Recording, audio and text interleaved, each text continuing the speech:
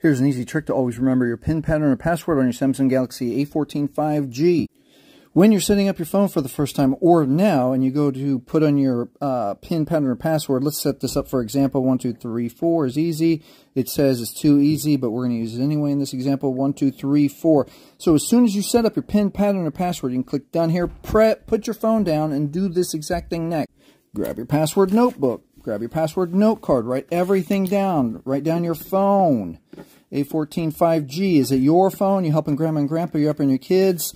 Your PIN number. 1, 2, 3, 4. If you're a password person, pineapple under the C. 1, 2, 3, 4. If you're a pattern person, S for start, F for finish. Draw your arrows. How you do your password.